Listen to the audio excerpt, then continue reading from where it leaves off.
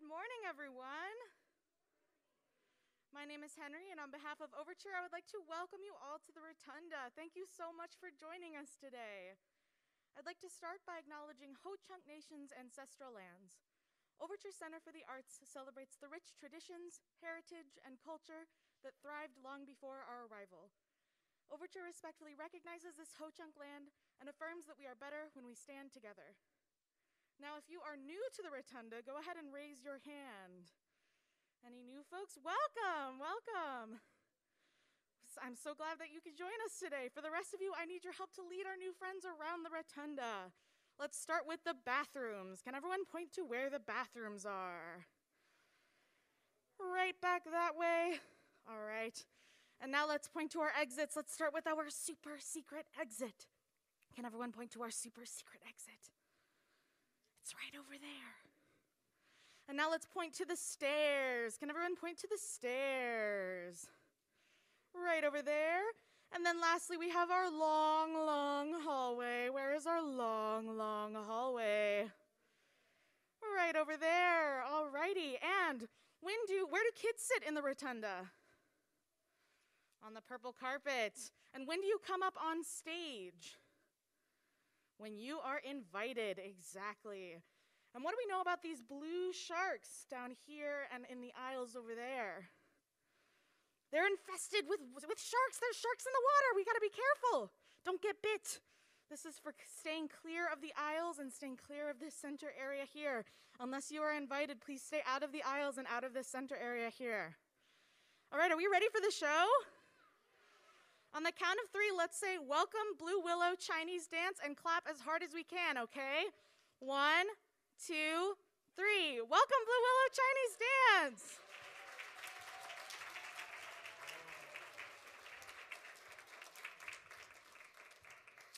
Good morning. We are so pleased to be here at the Overture Center and for the Kids in the Rotunda program. My name is Tang Shige, and we'll start out at the very beginning, Chinese cultural lesson in Chinese, last names first. So my first name is Shige of the Tang family. 你好，欢迎，欢迎。Hello, welcome, welcome. My name is Joy. My Chinese name, Chen Wan Hong. Just my husband say, Chen is my last name. Wan Hong in Chinese means 10,000 red. Color, red. We're going to talk a lot about red in the next little while. Okay, and so with that, we are here for you today with a program of Chinese dance and Chinese culture.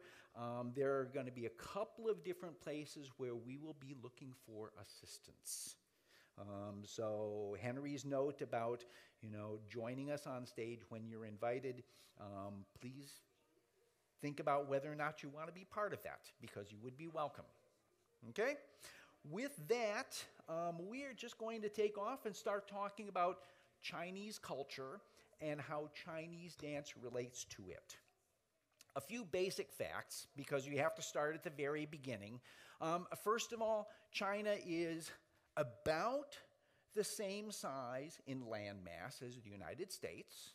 It has about as much farmland as the United States, but China has 4 times as many people as live in the United States. So if you do the math a little bit and you think about 4 times as many people, same farmland, you can see that for centuries, feeding all the people that live in China has been an issue. It's been something that's built right into Chinese culture. The other important thing, or one important thing to start with, give me a second here.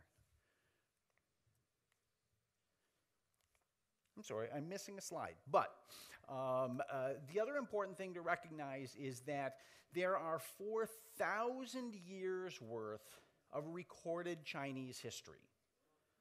And when you spend time in China, you would learn this in the 5th or 6th grade. You'd memorize the 12 dynasties and when they happened and how long they lasted. But when you're talking to Chinese people about, oh yeah, the United States has been a country for 250 years, aren't we cool? They're going, yeah, 4,000 years of recorded history. Can actually be a little bit snotty about it. One of those dynasties, the Qing dynasty, started about 1644, lasted for 300 years, and what we have for you now is a dance that's kind of described in a novel called Dream of the Red Chamber, where the author describes a Chinese fan dance. So we have here for you now a Chinese fan dance, the Jasmine Flower Dance.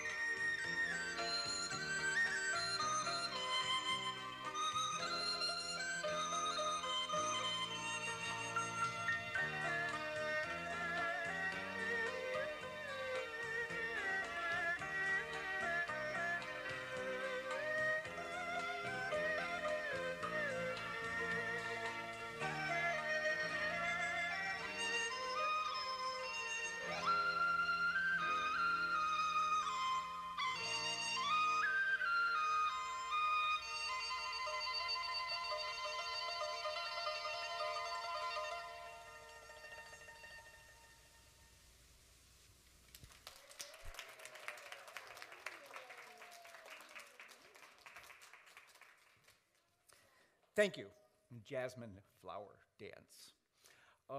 So with more than 1 billion people living in China at this point, and China historically having had a high population density, feeding people has been a challenge in China for centuries.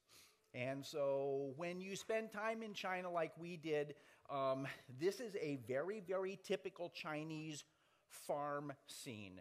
Farming in China is a lot more like what we would think of as gardening. The average farm is smaller than a city block, and most of the labor is done by hand. Fully 40% of the people that live in China are still farmers. In the United States, it's about 3%. And what that means is that there is no land in China that's farmable that goes to waste. This is just off the main highway, just outside of Shanghai. Over the course of centuries, manual labor has, farmers have built these small terraces so that every bit of land that could be farmed is being used. As we're driving by here, the average, some of the terraces are smaller than this stage. Nothing goes to waste when it comes to croppable land.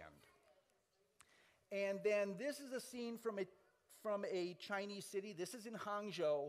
I'm standing on the city street, and you go 50 feet, and you're in farmland. In the foreground, we have vegetables, For reasons that we will explain, the Chinese diet is really pretty vegetarian.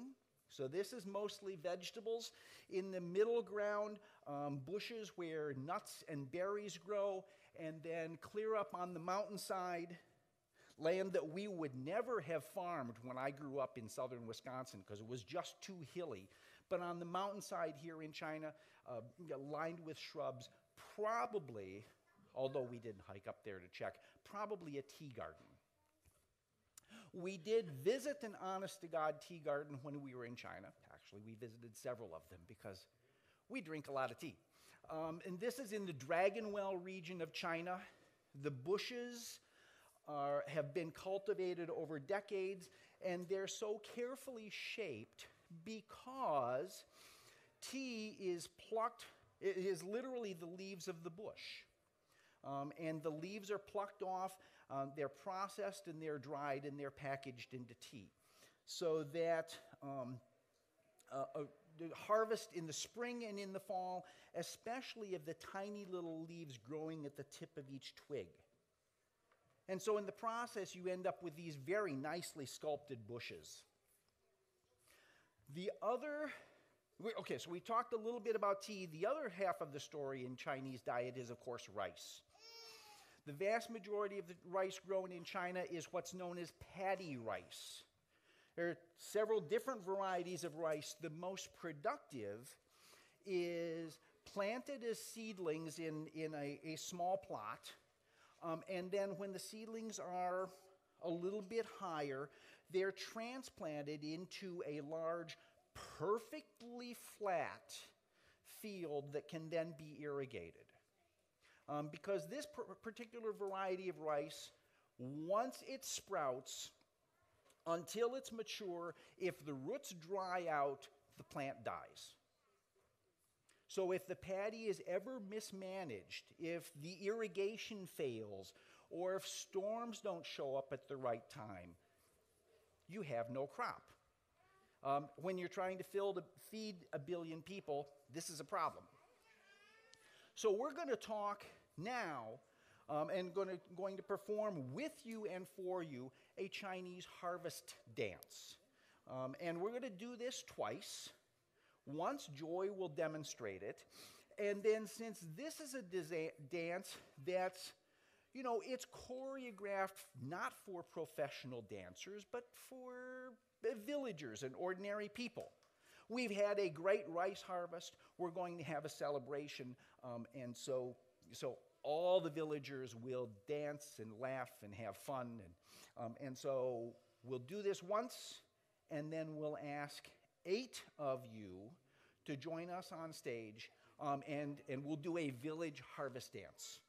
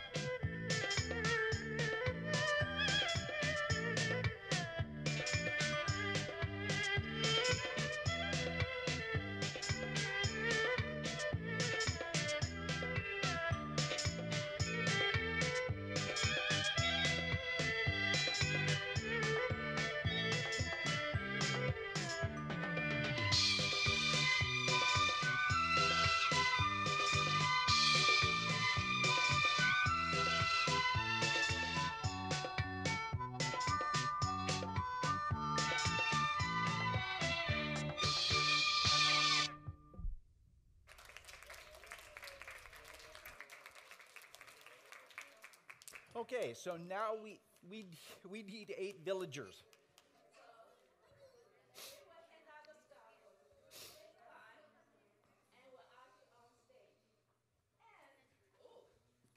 Look out. And people in the audience, I want you stand up. You can stretch your leg. You can do together as well. Go talk to Henry. Come on, we need some villagers. Don't be shy. And people in the seat, you can stand up. If you wish, you can learn dance as well. Because, of course, the story here is that the village harvest has been great. There's lots of rice stored to eat all winter. Remember, this is an era when there are no refrigerators or freezers. There's no canned food. If you don't have plenty of rice sitting in the granary, it's going to be a problem. Okay, make it easier. You got it. Come on. You got it. Right here. Awkward. It's your ribbon. It's yours. There you go. Yes? Yeah? We will give you a ribbon. We'll try one so he doesn't stumble on it. Okay. Okay. Now, if you were a real Chinese dancer, the ribbon is wrapped around your hand once, and your thumb tucks it in place. Just one, Joy.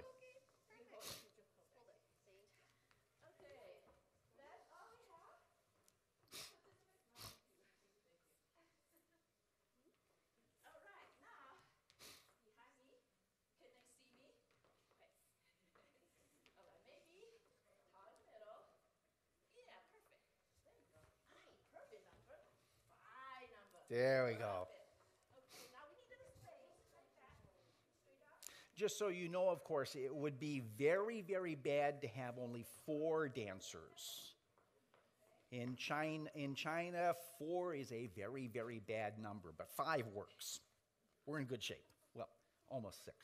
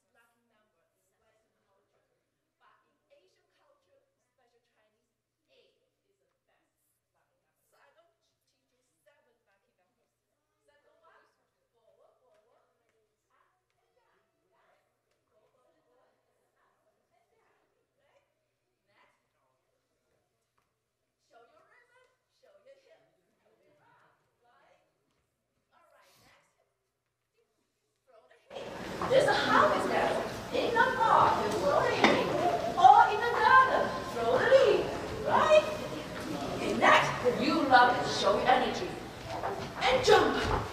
So come and jump. There we go. Yes.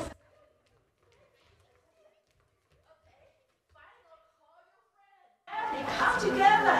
Have a party. Come together. Help this dance. Come. And spin. Got it?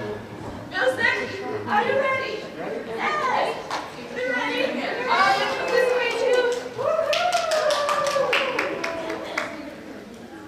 Smile, right? Happy smile. As always.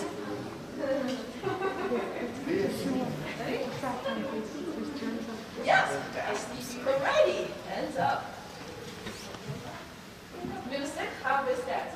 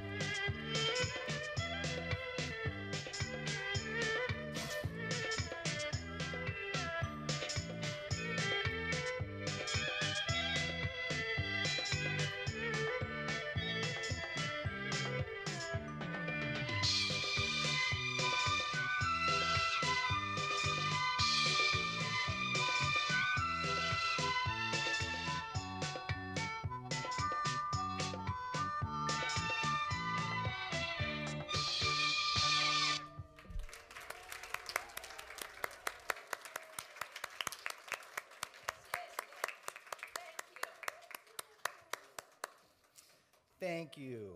Okay, you can give your ribbons back to Henry. Here, do you need a hand getting rid of that?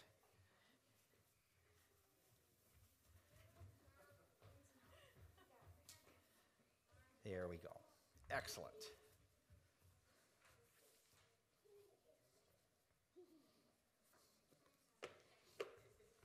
Thank you for joining us. Go back to see Mom and Dad.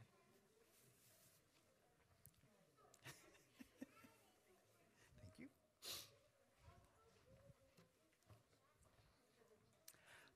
I'm guessing that's a pretty typical harvest dance.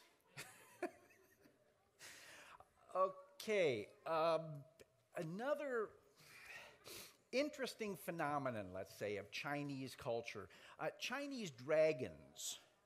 Dragons play an important part in Chinese mythology or in Chinese meteorology, weather prediction, depending upon how you look at it. And there are all sorts of dragons. The most popular are the 9 brother dragons that are portrayed on this park display wall in Beijing. The 9 brother dragons, each of them is slightly different. They have slightly different characteristics. We're not going to talk about all 9. One of the things you need to know is that all dragons have the power to create rain. Okay, so if you're an agricultural country, this is a big deal. A couple of the most important of the 9 brother dragons, the Fuzanlong is always portrayed playing with a sacred pearl of wisdom, of positive energy. The Fuzanlong is the spiritual dragon that points people in the path of being honorable and wise and thoughtful and not impulsive and mean. So his pearl of yang spiritual energy is very important.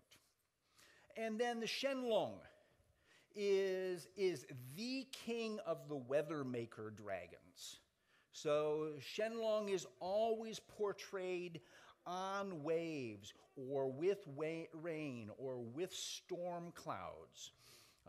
When there's been a long drought and the rice paddies are really suffering, it's the Shenlong that you're going to be praying to, asking him to show up and help the rice paddies develop and grow better.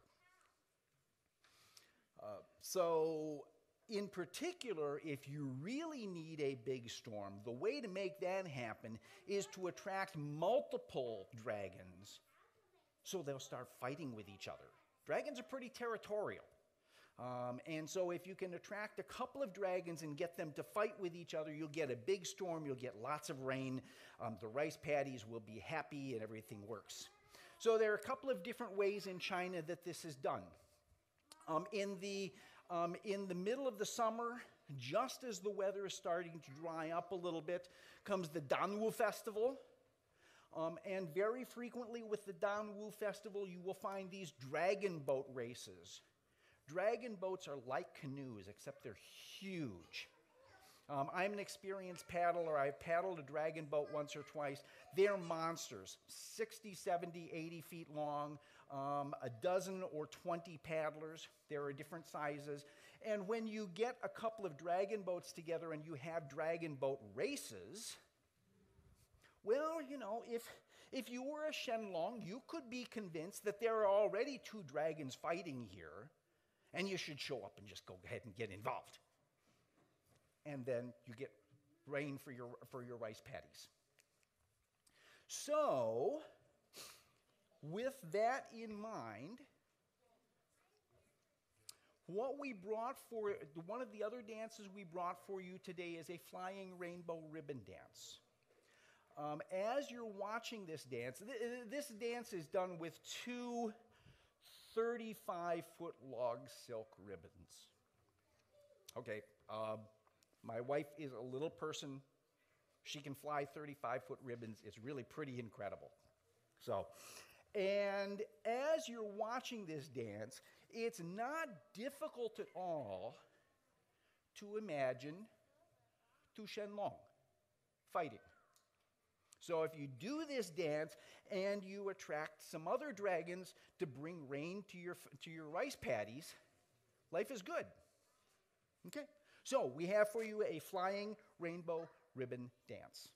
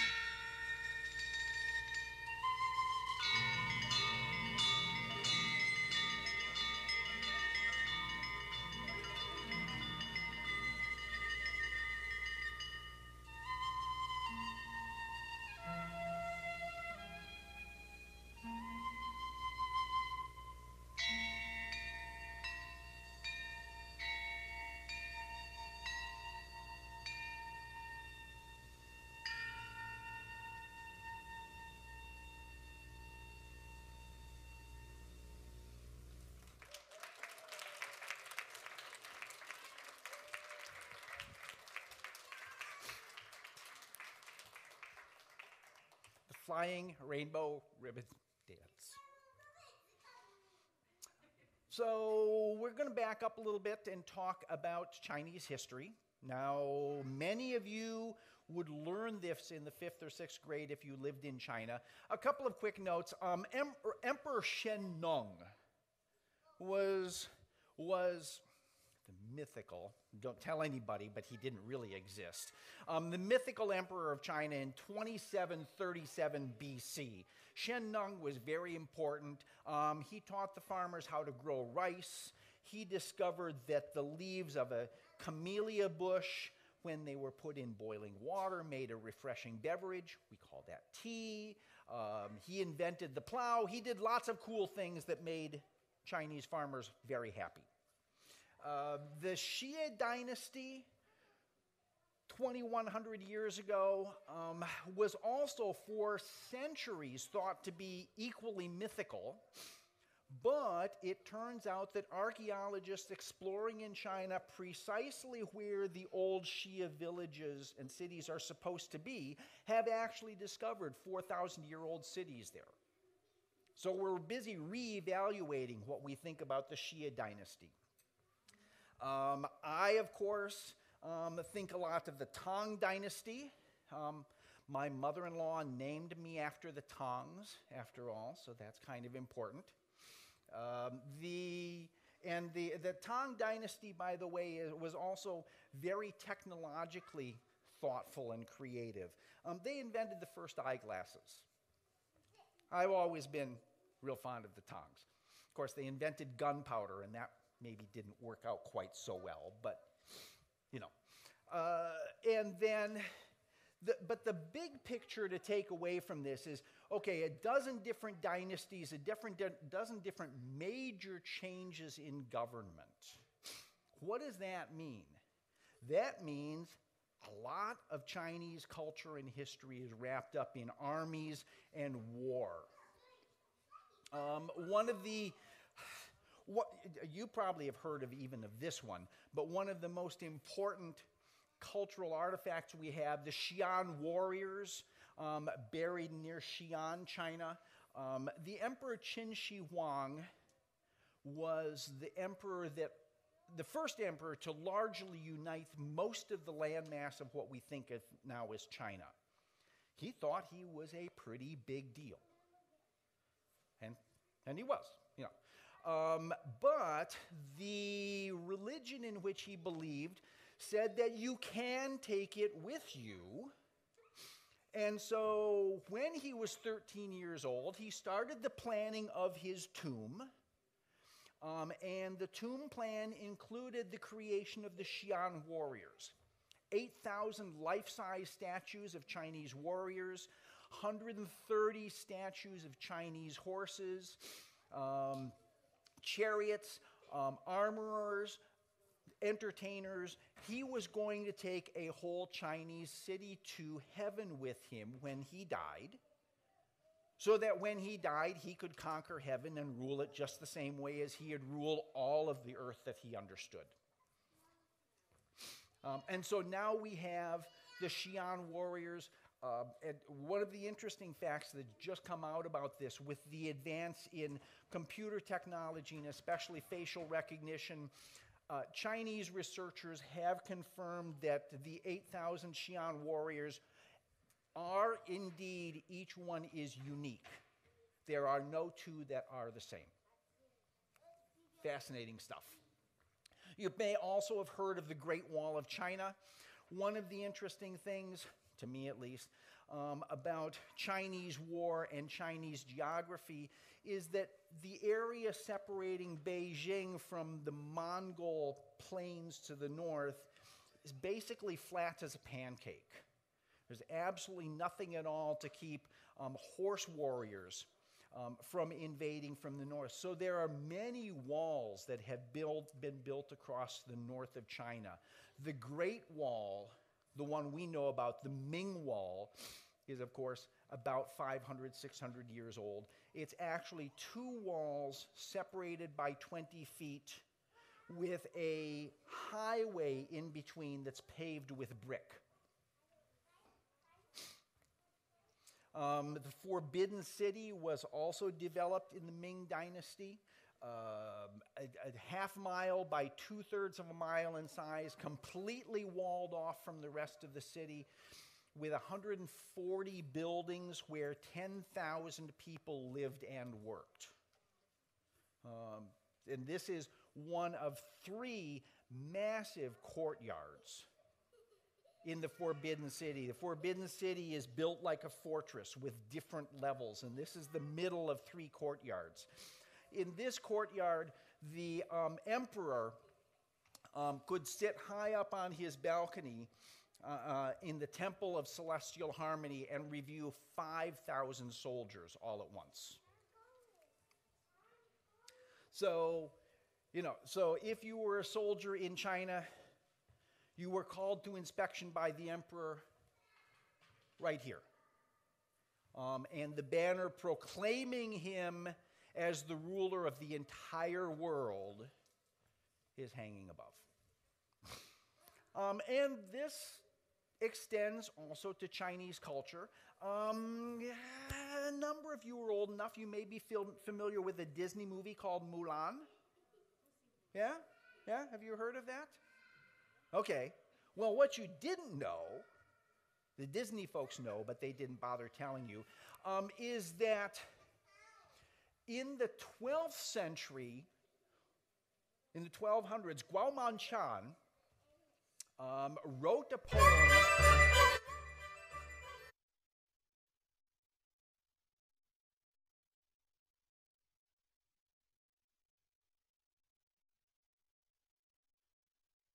book that is a book that would be 1,500 years old, that has never been found, that tells the story of a young woman who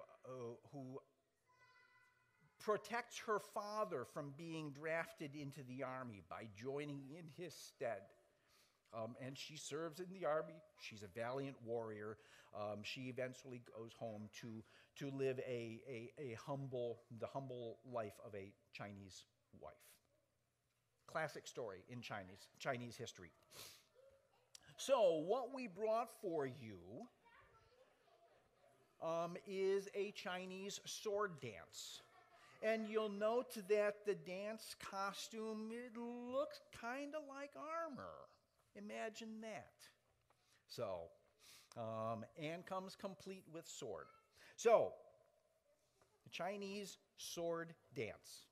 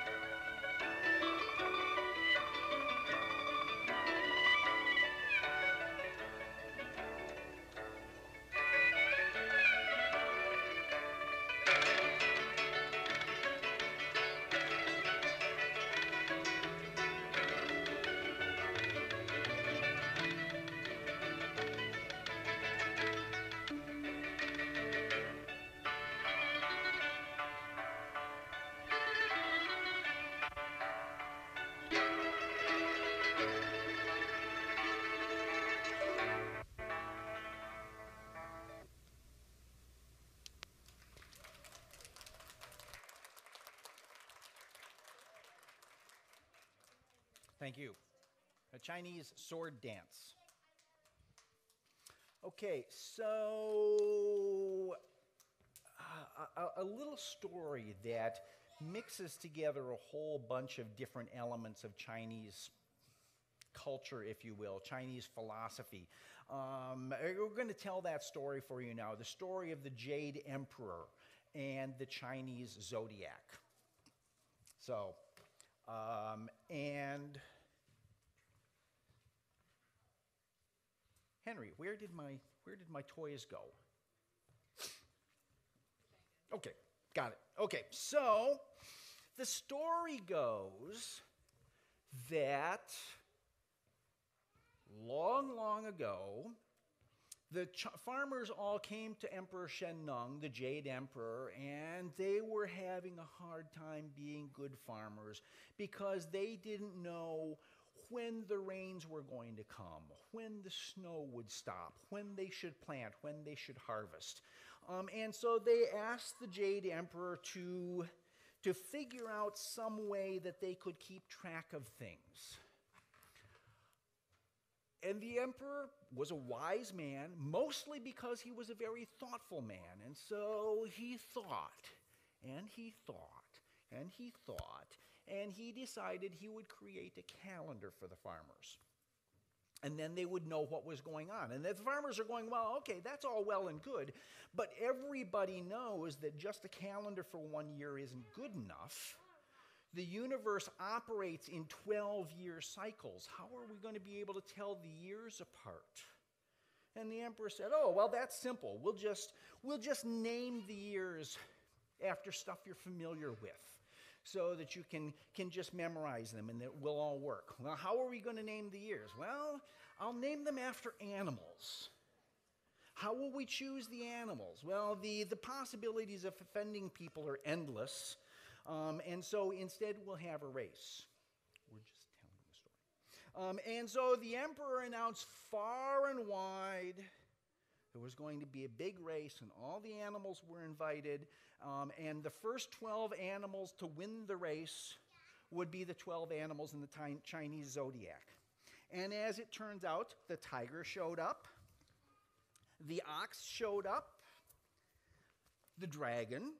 Okay, we know about dragons. The dragon showed up. The snake. The sneaky, sneaky snake showed up. The rabbit. The dog. You know, you can't have a race without a dog. The horse showed up. The pig. Okay, thank you. Thank you. We needed the sound effects. That's great. Okay, the rat showed up, and with him, with the rat, showed up his best buddy, the cat. The cat and the rat always went everywhere together. They were the best of friends. Then we have the sheep that showed up. We have the rooster. Happens to be my favorite animal. I was born in the year of the rooster. And we have the monkey. Okay, so the 13 animals showed up, and the Jade Emperor lined them all up and said, okay, so the race is going to be over the mountain and across the rice paddies and down from the mountain and across the river. And we'll name the 12 years of the Chinese zodiac in the order that animals come across the finish line. Okay, so here's the backstory. As it turns out, now there was a little bit of background going on here. The rat, who is kind of a sneaky sort of fellow, knew he didn't have much chance with this. So the rat caught up with the ox, who's very strong and very fast, but not always the most thoughtful, maybe kind of naive. And the rat convinced the ox to carry him during the race. Now, of course, the cat came along for the ride because the cat and the ox were never separated. Okay? So, and unbeknownst to anybody, the sneaky, sneaky snake, knowing that he was equally disadvantaged, while nobody was paying attention, walked up and wrapped himself around one of the horse's hooves. And he was just going to freeload for the entire race. So the Jade Emperor on your mark, get set, go. All the animals take off. They go over the mountain. They go through the rice paddies. They come back down to the mountain and get to the river. So at the river, first up at the river was the ox with his good buddies, the cat and the rat, riding with him. They're swimming across the river, and the rat just can't quite resist one last trick. So as they're sitting on the ox's back, the cat points down in the water and shows the cat that there's a fish swimming in the water. And when the cat leans over to look, the rat pushes him overboard. And the poor cat is out of the race. And then when they get to the finish line, to add insult to injury, they're just coming up out of the river. The rat runs down the ox's back, jumps off his nose, and the very first animal across the finish line is the rat. 鼠, the year of rat. So we 鼠 have the year of the rat, and then we have the year of the ox. 牛, So 牛. So next up, who's next up? Who do you think came in next? Well, as it turns out, it was the tiger, because there were a couple of other things going on during the race, and we'll talk about those in a little bit. But third up was the tiger. You didn't know tigers could swim, did you? Tigers are powerful swimmers. And the third year of the Chinese zodiac is the year of the tiger. 虎, 虎.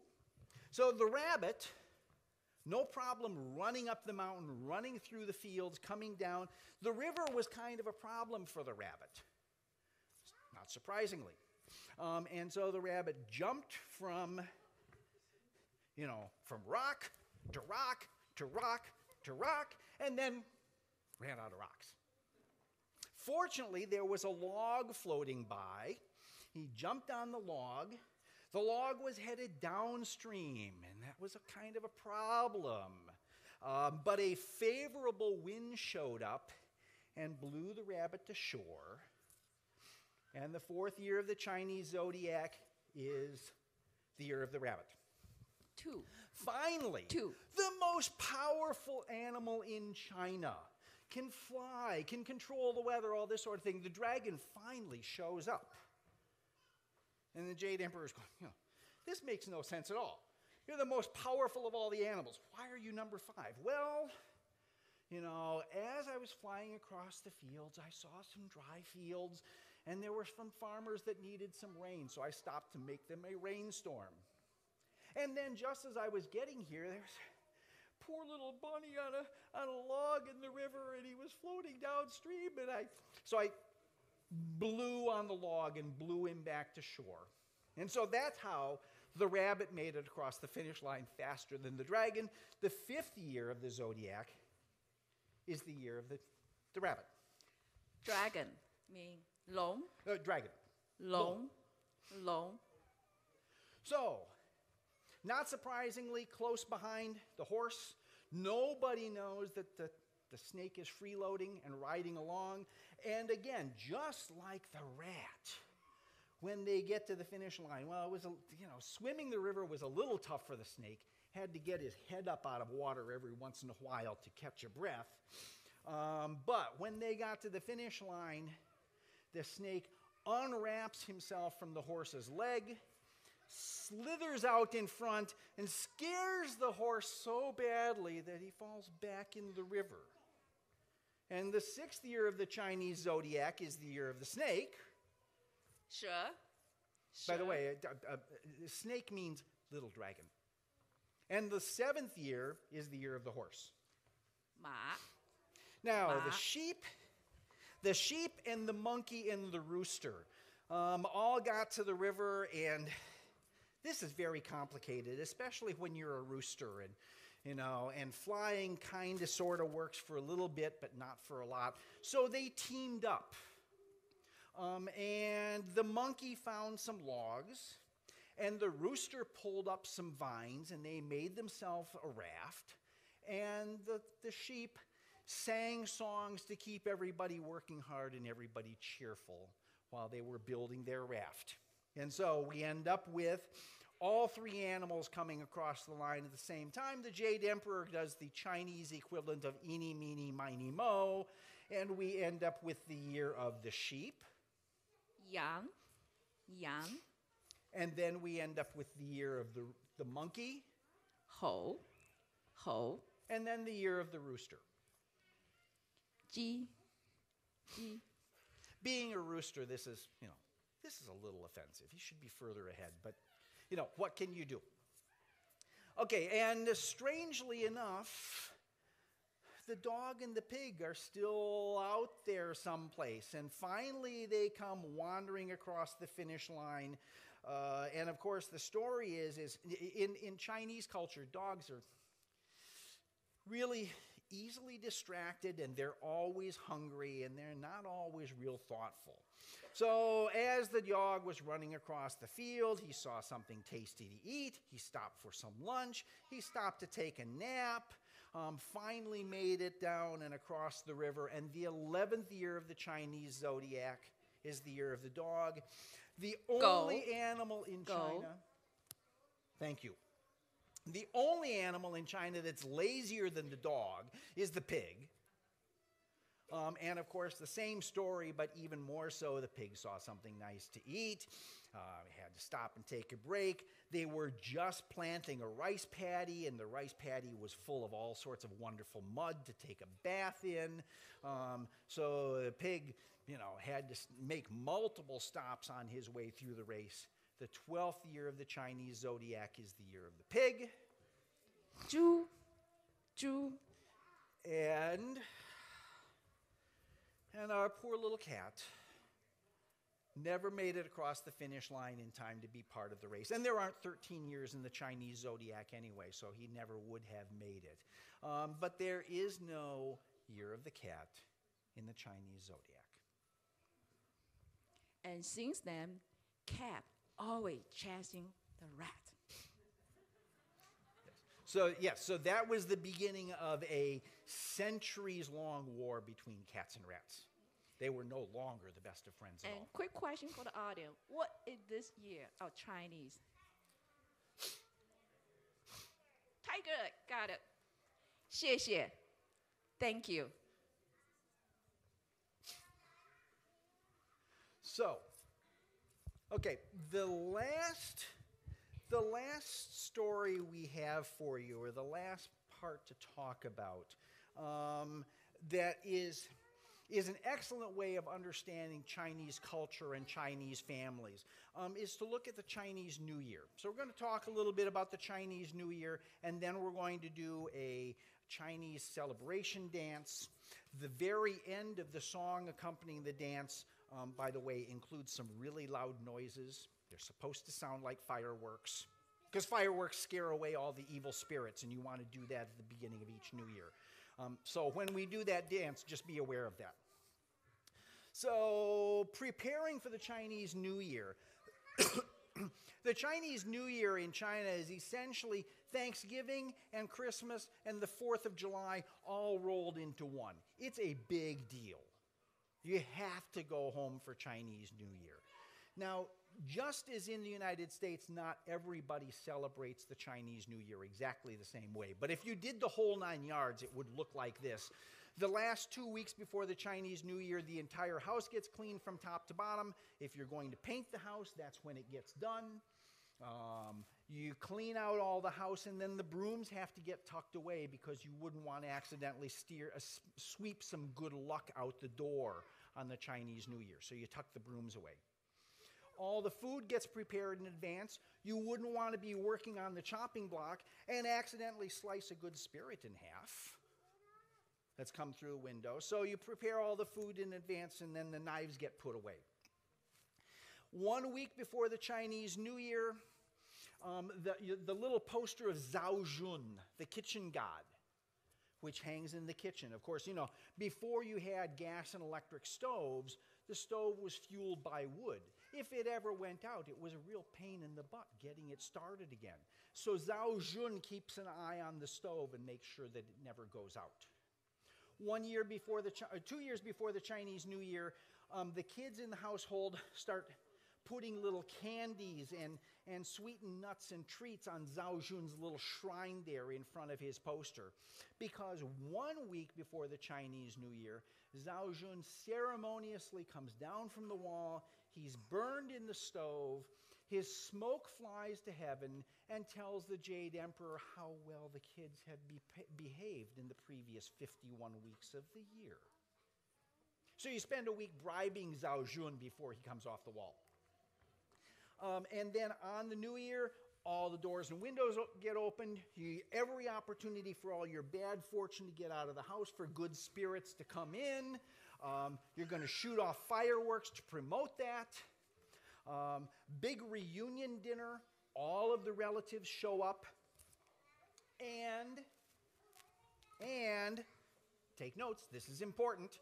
When the relatives show up, auntie and uncle show up, and it's the children's responsibility to welcome auntie and uncle and grandpa and grandma and all the relatives to the house by wishing them 恭喜发财，新年好, with prosperity and happy new year. So if the kids have done their job properly, uncle has a hengbao, a red envelope tucked away. 谢谢, thank you. And so the kids who are respectful of their elders and kind and thoughtful get a New Year's gift, always brand new crisp money. And just like So Western culture, United States, you kids get Christmas gift. In Chinese culture, they get red envelope. always 8 bills. 8 is the luckiest number in Chinese, so there are always 8 bills. These happen to be 10 yuan bills that we picked up last time we were in China. And just as in America, the kids actually hold on to that thing for about 43 seconds. And then mom shows up, and that's going to go in the savings account and, to college. And, there are some things that are the same the world over. And then on the first day after the Chinese New Year, new kitchen god goes up on the wall. On day 2, no matter how much the husband dislikes his mother-in-law, on day 2 he cannot forbid his wife from going to visit her mother. It's just the way it is. Day 5 is dumpling dinner. The last day, day 15, most important, is the Lantern Festival, which is kind of a Chinese New Year in miniature. Lanterns are hung all over. They're always red, because red is the color of power and good fortune in China. And one last big Chinese feast to celebrate the end of the Chinese New Year. And so, and then, of course, last but not least, lots and lots of fireworks. Chinese invented fireworks during the Han Dynasty. You shoot off lots of fireworks. Evil spirits hate really loud noises. Good spirits don't mind. So you shoot off lots of fireworks, and it scares away all the evil spirits. So what we brought for you, our last dance for today, is Celebration. It's a Chinese New Year's dance.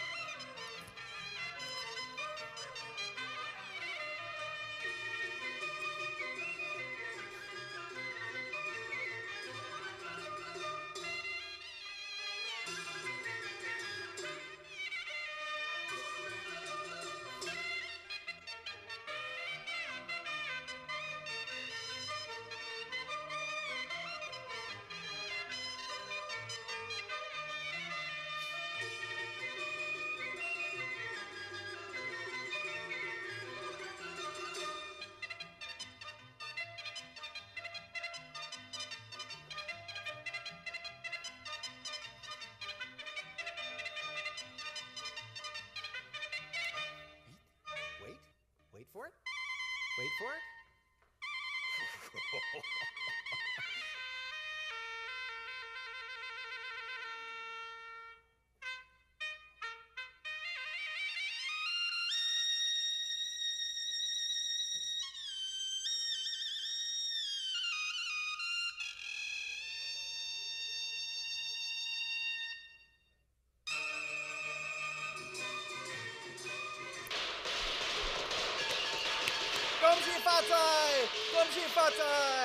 Happy New Year! Happy New Year!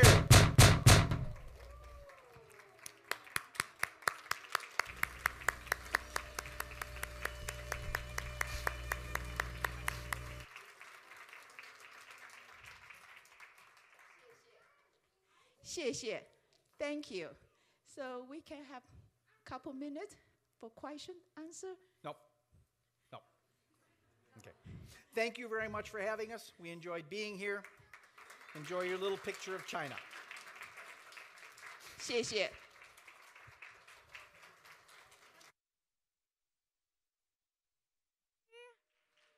Thank you all so much for coming today. I hope you enjoyed the show.